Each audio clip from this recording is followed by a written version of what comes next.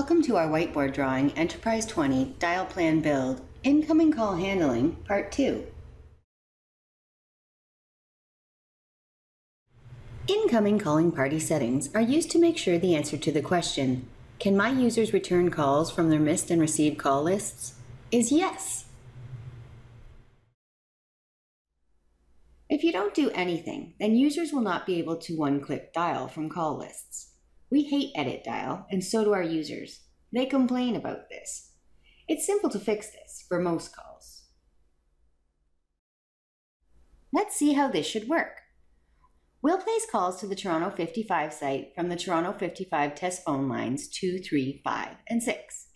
Lines on the test phones indicate the number that needs to be dialed to reach them from the corresponding site. When calling into the Toronto 55 site from these lines, the calling party number will be set accordingly. Here's an incoming call with a 7-digit calling party number. Place this call from line 2 of the test phone. Notice the caller ID on the Toronto site phone. Here's an incoming call with a 10-digit calling party number. Place this call from line 3 of the test phone. Notice the caller ID on the Toronto site phone.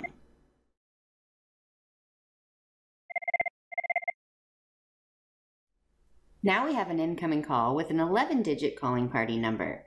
Place this call from line 5 of the test phone. Notice the caller ID on the Toronto site phone. Here we have an incoming call with an international calling party number. Place this call from line 6 of the test phone. Note the caller ID on the Toronto site phone.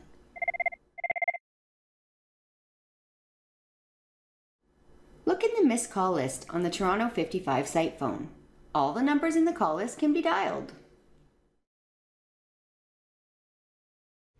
How did we fix caller ID so that users can return calls with one-click dialing from the call lists?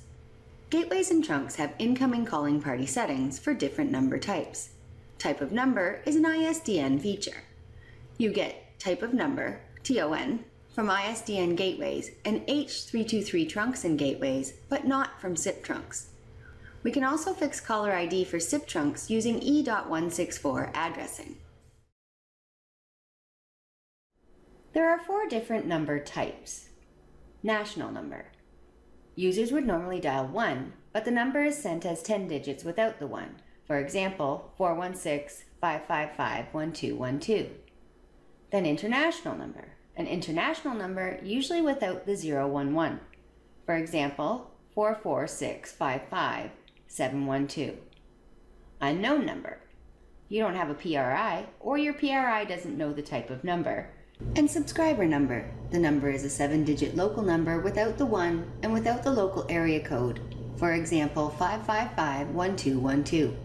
It can also be a 10-digit local number without the 1. Your gateway or trunk may behave differently. You need to know how your service provider sends these digits.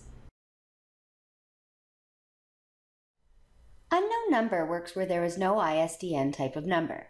For example, for a SIP trunk.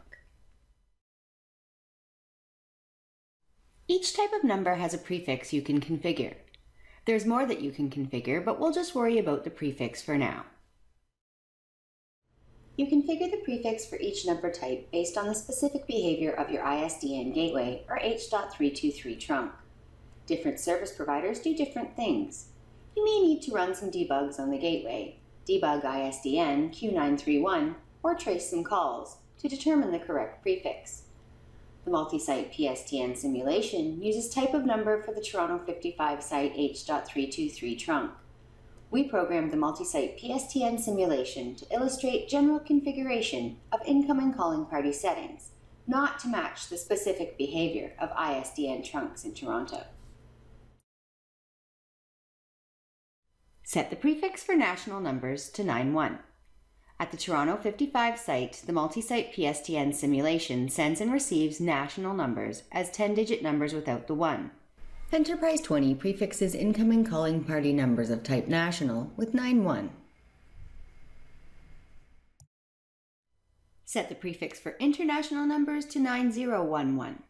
At the Toronto 55 site, the multi-site PSTN simulation sends and receives international numbers without the 011. Enterprise 20 prefixes incoming calling party numbers of type international with 9011.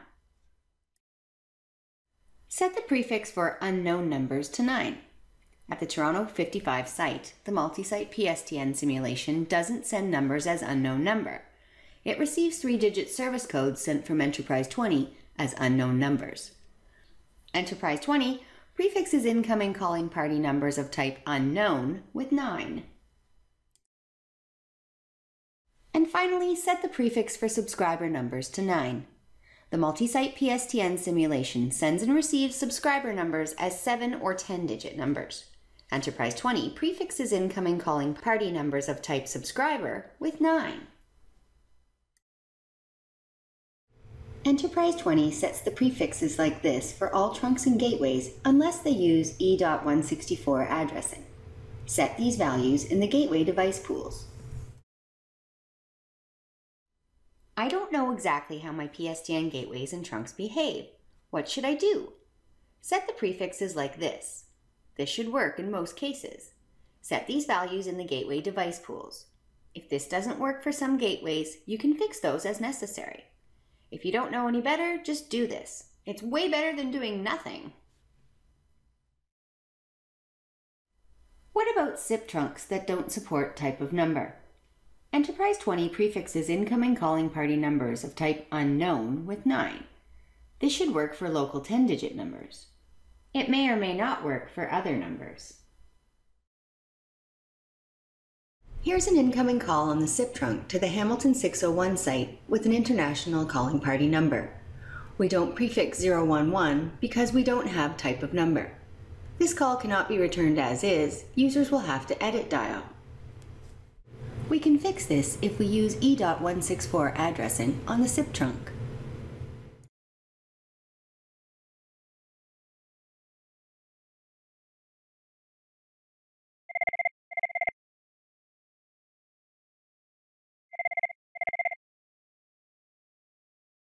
What about SIP trunks using E.164 addressing? Enterprise 20 has a SIP trunk at the Toronto site that uses E.164 addresses. With E.164, numbers arrive at the gateway globalized. North American numbers look like this when globalized. International numbers look like this when globalized. Replace the 011 with a plus sign. It's that simple. We have 3 options. Leave the caller ID as an E.164 number. Users need to get used to this anyway. Localize the E.164 numbers into local formats: 7-digit local, 10-digit local, long distance, and international. Or localize the E.164 numbers into 2 formats: long distance and international. For each option, we need to consider what the user sees and one-click dialing from call lists. Let's look at the first option. Leave the caller ID as an E.164 number. Users need to get used to this anyway. Users will see numbers that look like this and this. We could argue that users should get used to numbers formatted like this. This is not a problem. However, for users to return calls to E.164 numbers in call lists, we need to implement E.164 routing. Implementing routing for E.164 is not so hard. The problem is implementing E.164 class of service, so users cannot return calls in call lists from international or high-risk numbers if they don't have permission for these calls.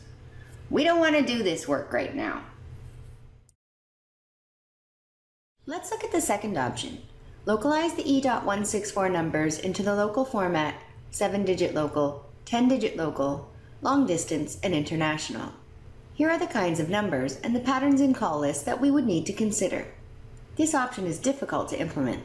Figuring out how to map E.164 incoming calling party numbers onto these patterns is not easy. Also, mapping incoming calling party numbers onto local 7-digit and 10-digit patterns is a bad idea if we consider mobile users. No to this option as well. What about the third option? Localize the E.164 numbers into 2 formats: long distance and international. We'll see just these 2 kinds of numbers in call lists, formatted as shown. This option is easy to implement. Figuring out how to map E.164 incoming calling party numbers onto these two patterns is simple. It doesn't matter if the calling party is local or long distance. Users can return calls to any number in the NANP with this single pattern. This makes life easier for mobile users. We'll talk about this in a later drawing.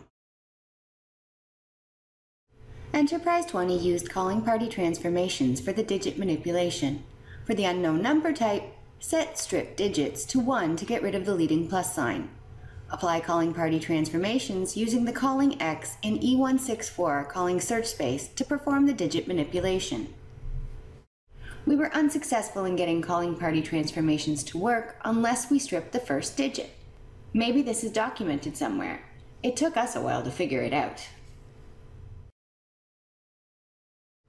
Enterprise 20 used the calling X in E164 partition and calling X in E164 calling search space for these patterns. After stripping the plus sign, any number starting with a 1 is an NANP long distance number we prefix 9. All other numbers must be international, and so we prefix 9011.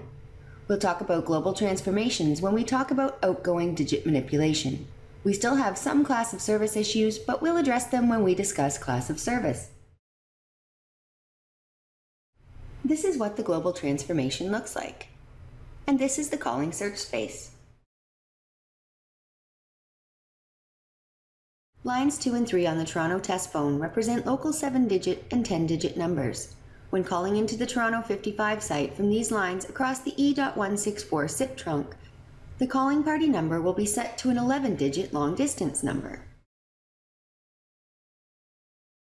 Here's what the call looks like on Toronto 55 57001. Here's a call from a local 7-digit number. The caller ID is 9 and the 11-digit long-distance number.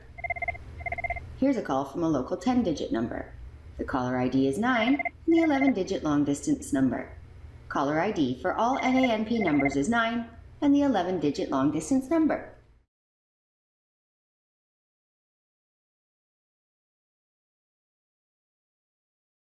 You'll never get this to work 100% of the time. Enterprises can send badly formatted calling party numbers. We've seen 4000 and 0000000. If you don't do anything, then every call from a call list needs to be edit dialed. Nothing works. Focus on getting calling party numbers correct for local and national calls, local and long distance. These are most of your calls. And these are easy to test. Call from local and long distance phones to the site and look at the call list. It's not hard to find someone to help with these calls. Coming up next, Enterprise 20 dial plan build, initial dial plan configuration. Thanks for watching.